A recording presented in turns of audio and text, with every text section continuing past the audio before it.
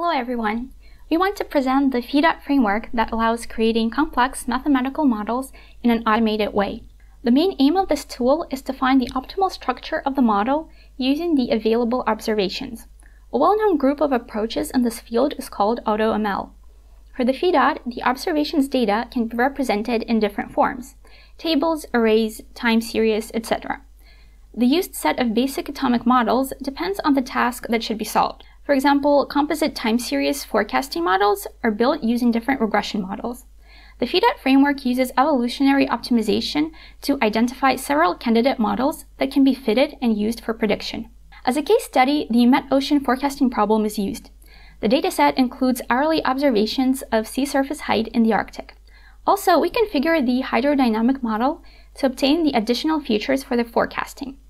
Then, we split the data into the train and test samples in chronological order. In the Fedot notation, the composite model consists of several atomic models organized as a directed acyclic graph with several inputs and one output.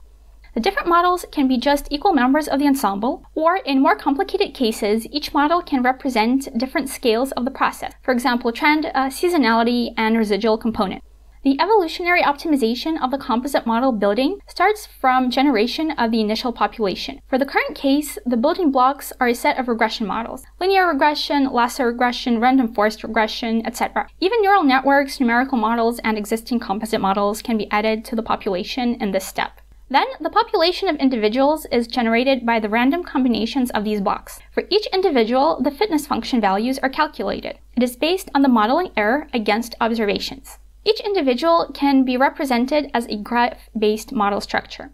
To optimize the model structure in an evolutionary way, it is transformed to the chromosome representation. It consists of functional blocks, the connections between them, and the hyperparameters of each block. This transformation is applied to each individual. Then, the evolutionary operators, crossover, and mutations are applied to the population. Parts of the models are changed in order to find better solutions. Crossover allows us to take promising parts from different composite models and unite them into one. It can be single atomic models or even a subgraph. Mutation can change one model into another or even remove a model or subgraph completely.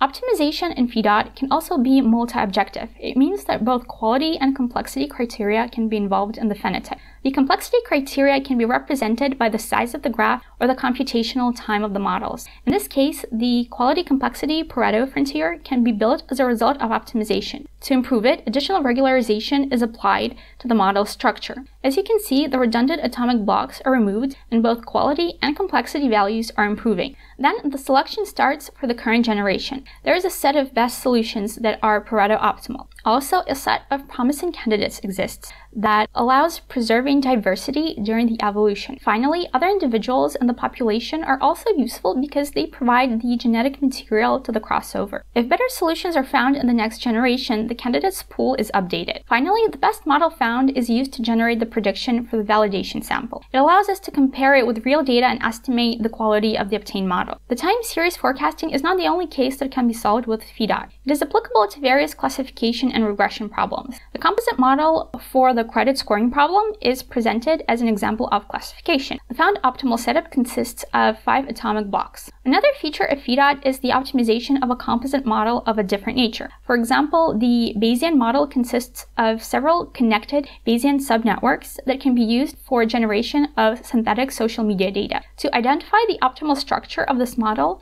the evolutionary approach implemented in Fedot can be used. There are a lot of other interesting cases that can be solved with Fedot. It is an open source framework developed in Python, so all of the source code, examples, and documentation are available on GitHub under a free license. We are open to any contribution and collaboration. The additional details are available in the description of this video. Thank you for your time.